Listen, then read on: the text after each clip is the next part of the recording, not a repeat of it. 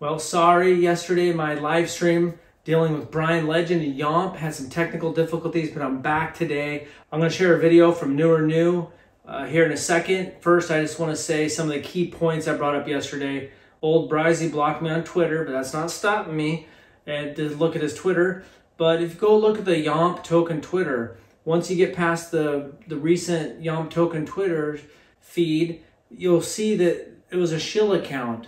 And all it is shilling all these crap coins. Why would you, a legitimate project, do that? Well, it's because Bryan bought that Twitter account from someone else. There's so many red flags with any Bryan Legend project, but Yomp in particular, he's trying to take it, turn it into a religion. He's got his past, and just ask yourself, he's trying to get people to think that they're going to get rich quick with Yomp. And a lot of times, even if a lot of people have been in crypto, it's taken them a couple of years, maybe even more than that, to make a pretty sizable profit. Now, every project's different, but if a project's as great as you think it's gonna be, look at Bitcoin. It's had lots of gains, ups and downs, but it's kept going up. So yeah, it'd have been nice to buy Bitcoin back in 2010, but even if you'd bought back in 2015, 2017, I first got into it when it was about $2,500. I didn't have a lot to put into it. But if a project is really good and it's going to succeed long term, you don't need to ape in right off the bat. And so these projects like this, Bryan's going to set it up so that he's the only one that makes money. So let's go check out this community video and then we'll come back afterwards. Now, if you were lucky enough to win it, then in the next week, can you win it again? Can you win it consecutively? The answer is yes. Okay. So obviously, the more Yomp you hold, the more tickets you hold, the greater chance that you can become a Yomp king, Yomp queen, or disciple yet again. Okay. So that's all it is. Incentivizing you guys to literally buy and hold more to increase your chances to get more money. That's really all it is at the end of the day.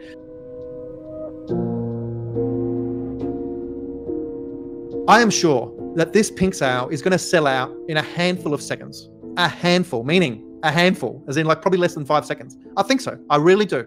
Now, I did say that I think it's going to be probably like 10, 11, 12 odd seconds. If that's the case, that is still a huge win. But I think it's going to be less than like 5 seconds, maybe 6 seconds, something like that.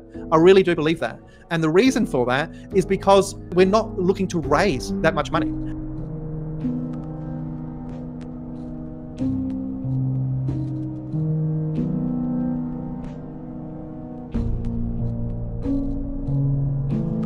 So Bryan's just rinsing and repeating.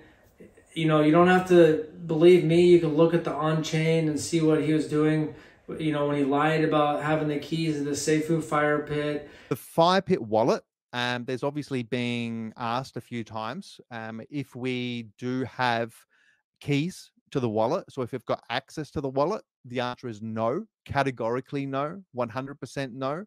It's impossible to access.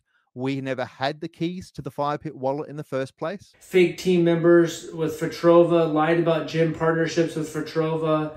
You know, the Safuu insurance fund, that money is supposed to be going for the SafuuGo liquidity. It was going to Gate.io, and then he had money from the SafuuGo treasury going to Gate.io, and so many things like that. That's the tip of the iceberg. There's a million reasons why you should run clear, steer clear from any Bryan Legend project.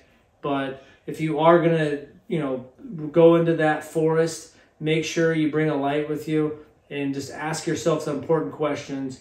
Look up some of Bryan's history of Fitrova. He's going to try to say that guys like me are lying when you can go to the Wayback Machine and prove everything. And you can prove his lies. So steer clear. You're going to lose money. The only person that really makes money on a Bryan Legend project is Bryan Legend. So that's my 2 cents. Let me know what you think.